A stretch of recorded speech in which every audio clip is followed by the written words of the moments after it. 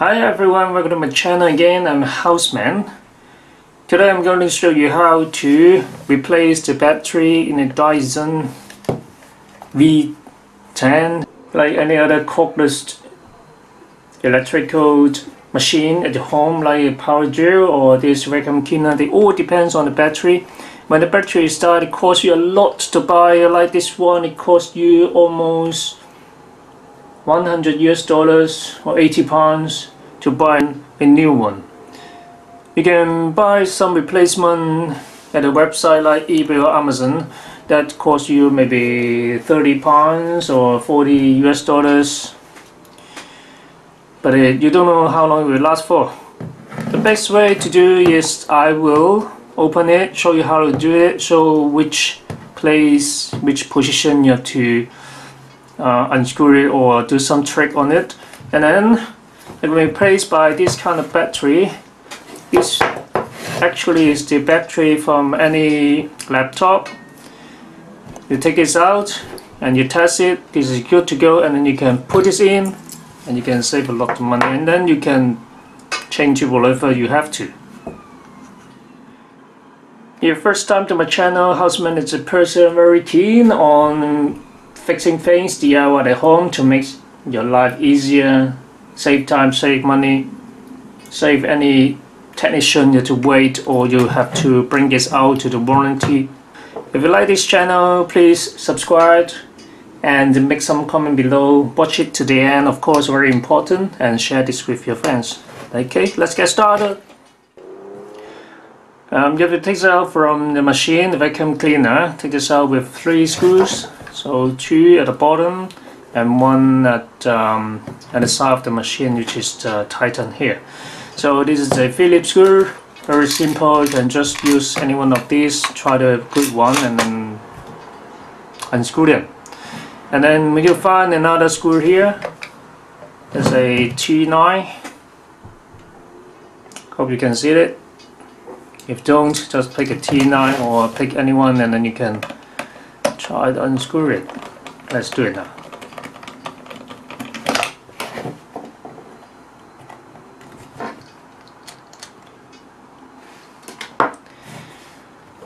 And then what I would do is to, because I have to reuse this, I don't want to break it. So what we do is to use a hand screw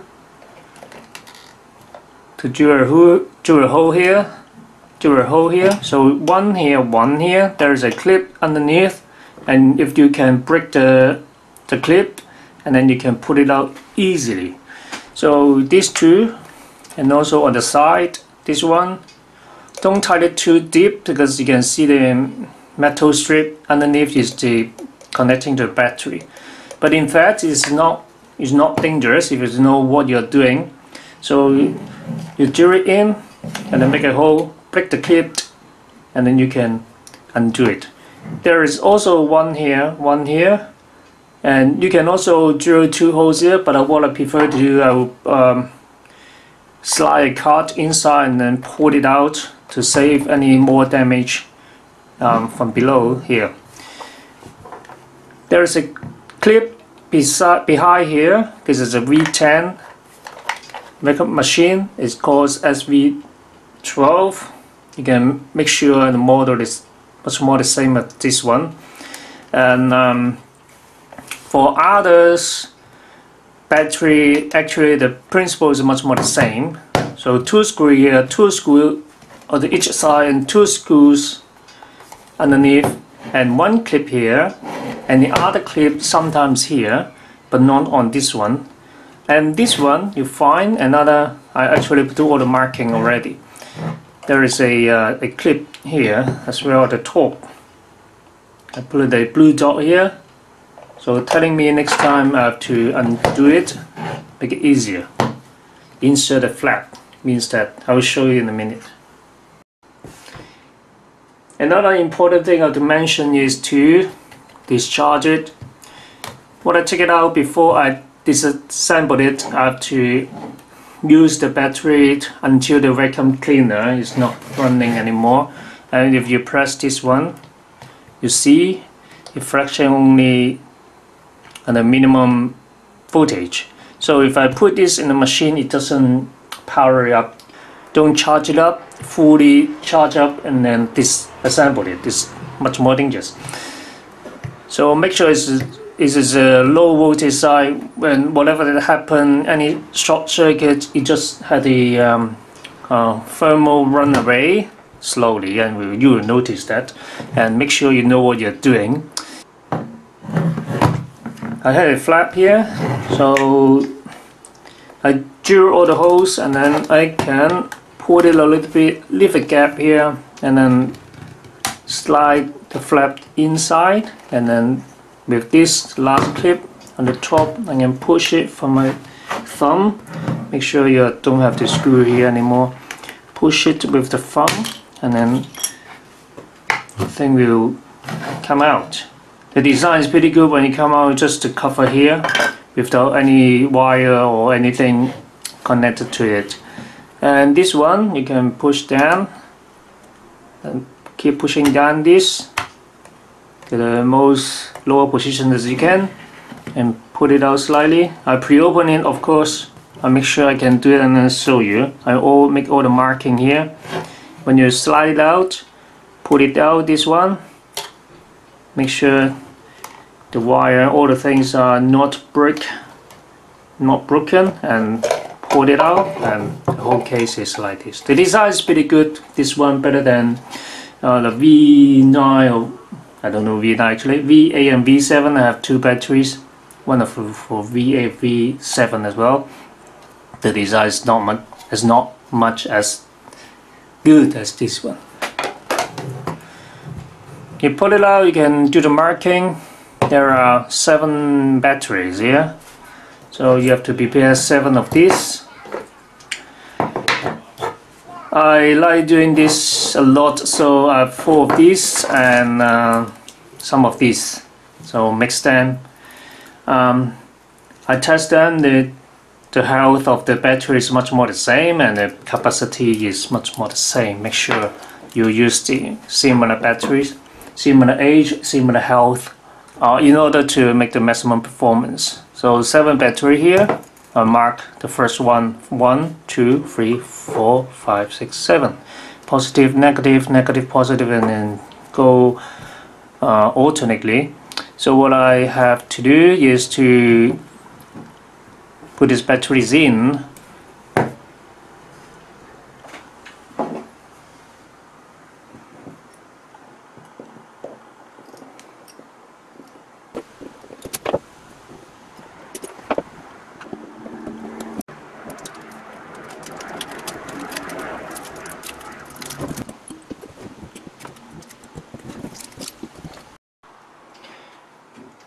Next you have to take this plastic cover out. There is a hook there. Actually it takes some force to take it up.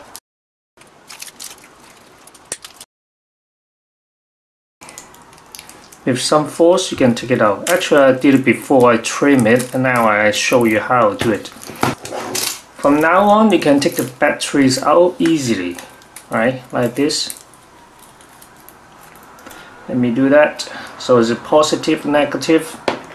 When you take it out, you better to turn it here.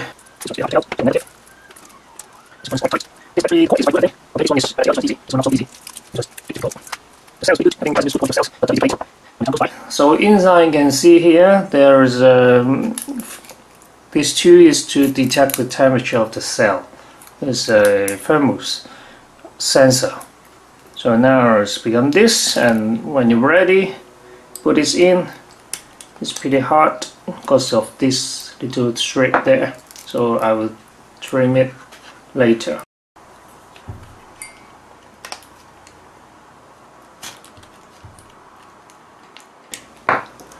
My battery here, I have the strips here, so easier for ironing, solder iron, to put them together.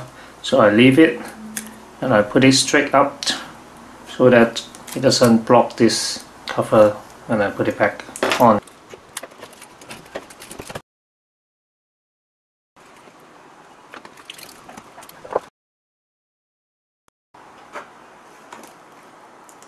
The whole thing going in is like this.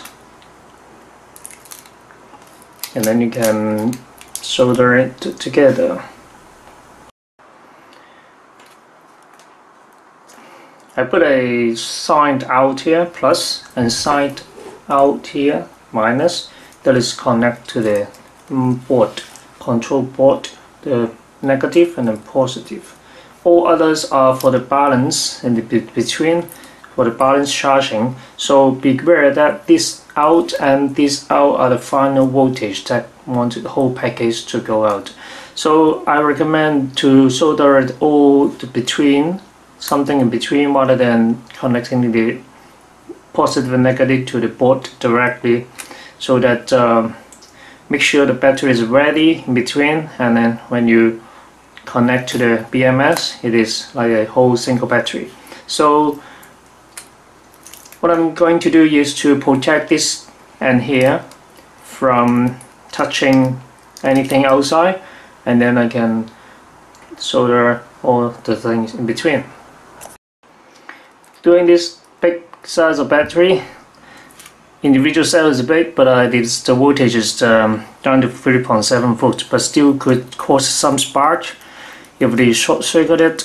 When you design the orientation of each one, so preventing the strips from touching each other, what I would do is to put a tape at the body of that to prevent it from turning. So I'll put this back. I'll put the arrow here and the arrow here, so I put both arrow together, so this is the original orientation. Okay, put this all down so the cover is correct. Next now is try to make sure the strips are down, and then you can solder them together. So this one screw it. This one fold as well. This one cut it.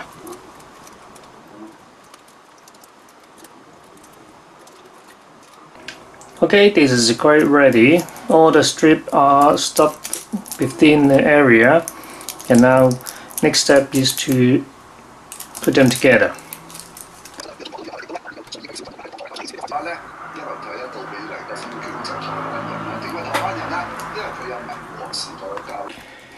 Most of parts are done. Has been done. Now is the out negative and the out positive to go.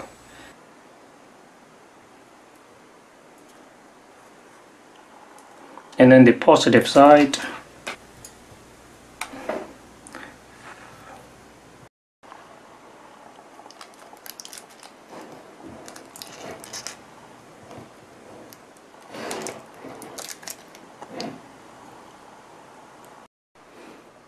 Okay, let's test it. The voltage is just a low voltage and keep flashing, which is correct. Let's test the voltage. Overall voltage is 28.4 volt.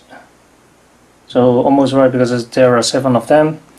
The individual one, 3.94, 3.99, 3.97, 4.04 is not balanced because we just put that in. Once we discharge and charge, it become balanced. 4.02, 4.07, the last one, 3.99. That's pretty good. So overall we have 28.44. It's pretty good.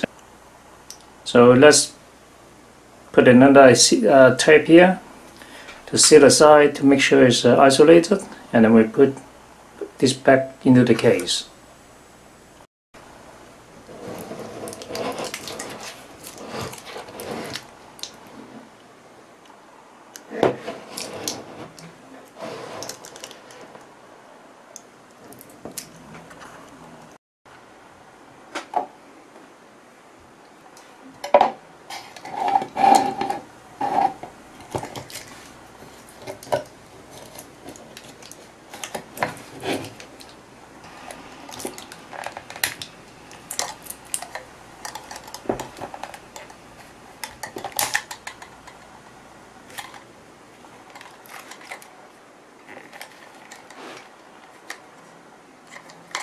Put this back up there.